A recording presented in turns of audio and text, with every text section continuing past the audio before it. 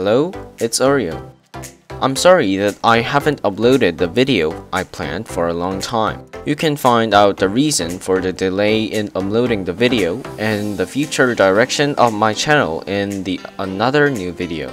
In this 3.5 episode of the keyboard project, I will upload my Aroz65 keyboard housing CAD file, and I will let you know how to use this file and the precautions. Before starting the video, please watch the video until the end.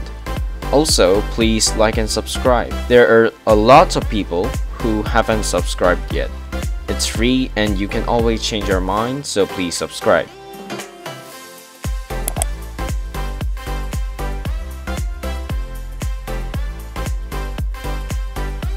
First, you can download the housing CAD file at the link that is in the show more.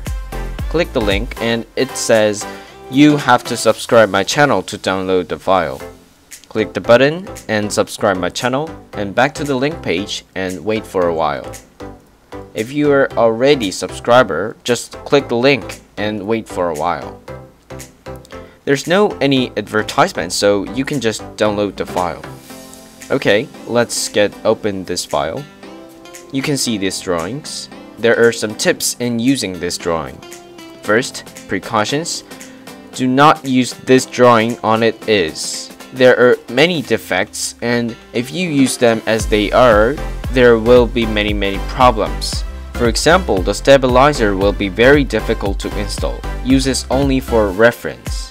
Second, I put logo on this yellow and green rectangle part. I made a logo with Adobe Illustrator and I sent it to acrylic cutting company with these drawings. Third, I wrote some informations about these drawings. I used hexagon knots, countersunk wrench bolt. I bought it from Korean shop, so I recommend Google these screws if you are not living in Korea. Finally, secondary modification and distributions are not allowed.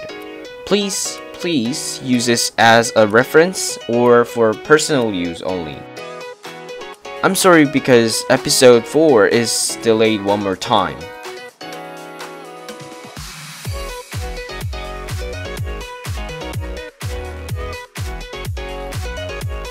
Thank you for watching my video and please look forward to the new video. Bye bye.